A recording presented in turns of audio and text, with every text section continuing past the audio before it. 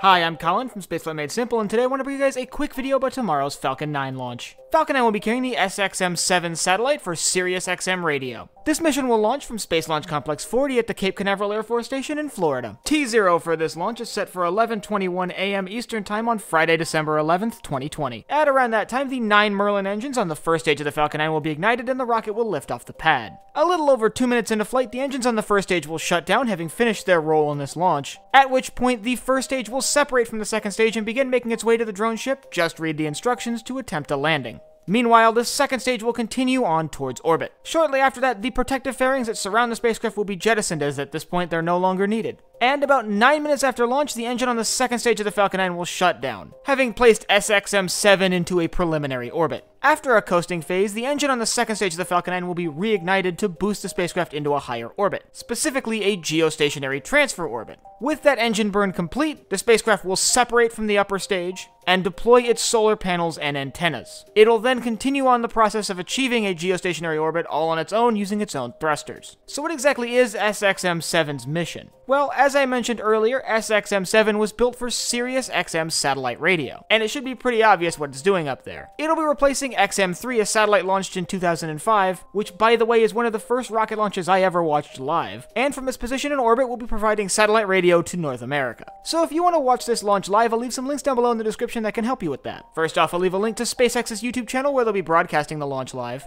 And I'll also leave a link to my Twitter where I'll post up-to-date information on this launch and other upcoming events in spaceflight. If you have any questions about the SXM satellite, Falcon 9, or anything else in spaceflight, leave them down below in the comments and I'll try my best to answer them there. And last but not least, if you enjoyed this video, head down below, hit the like button, the subscribe button, and the bell icon so you get notified when I upload new videos. So for Spaceflight Made Simple, I'm Colin, and I will see you next time.